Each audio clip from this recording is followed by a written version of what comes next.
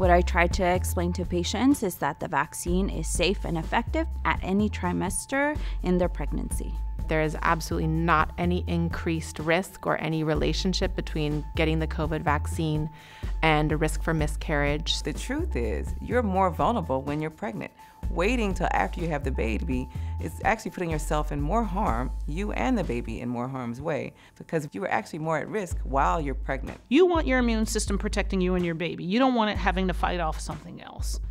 It is important that it is serving its essential function during pregnancy, which is to help keep you and your baby healthy.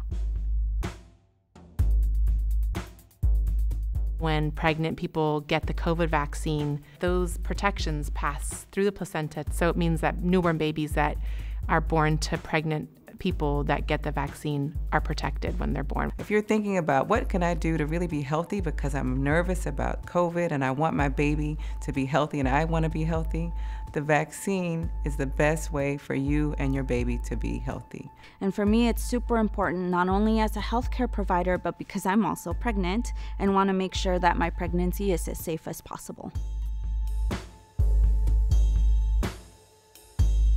Pregnancy is a condition that by definition causes immunosuppression. Your immune system is already working overtime to keep you and your baby safe. During pregnancy, the body has particular changes that might actually make you more susceptible to respiratory infections. And so patients who are pregnant can actually develop more severe infections of COVID-19. If you are pregnant and contract COVID-19, you're about 6 times more likely to be admitted to the ICU, and you're about 4 times more likely to have a baby that comes too early. So what we want to do to decrease that risk is get you vaccinated. If you're not yet pregnant, we have no evidence that shows that COVID-19 vaccination causes infertility or that reduces your fertile window. We can say with confidence that there really is not anything in the COVID vaccine that could impact someone's fertility. In fact, I have a 28-year-old daughter, and I was so excited that she got vaccinated. I want to make sure that she preserves her future ability to maintain a pregnancy, and so the best way was to ensure that she's vaccinated.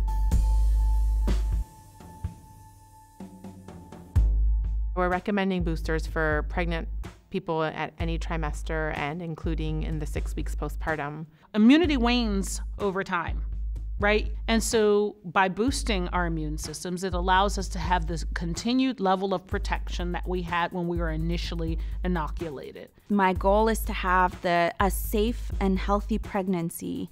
And I know that because these vaccines have been deemed to be safe and effective, I want to be able to provide my baby the opportunity to hopefully be as protected as possible against COVID-19.